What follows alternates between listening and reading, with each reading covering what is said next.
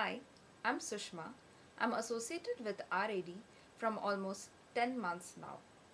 RAD at Home is based on crowdsourcing, wherein nearly 600 members are trying to find exotic objects in the universe by sitting at home and by just using the power of internet.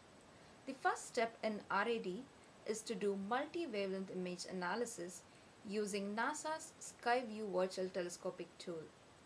I got qualified in the first step and moved on to the second step, that is SPECA2 hunt. During this hunt, I found an interesting radio source. NVS's image of this source shows two blobs similar to typical FR2 type of radio galaxy. But with higher resolution image from VLA first, the left blob seems to be an independent wide-angle tail or bent lobe FR1 radio galaxy.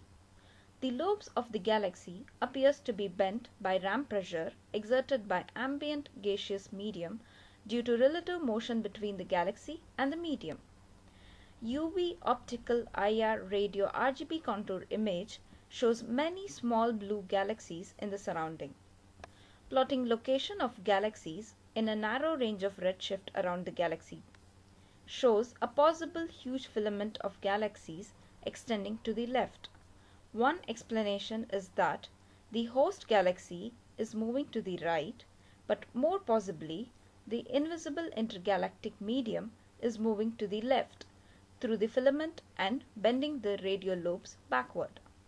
This process of gas flow through the filaments onto a cluster of galaxies is called cosmological cluster accretion through the cosmic web. Such cases of radio sources tracing cosmological cluster accretion are extremely rare, and this early result is very exciting and driving us for further radio investigations with the GMRT and optical observations. Few members of RAD got the opportunity of presenting such interesting findings as posters for the Pro-Am3 conference held in Mumbai last October. We are very proud to say that recently we as a group published an international paper with all our results.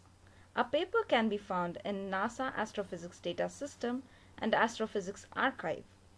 Join RAD at Home and be a part of this exciting journey. Thank you.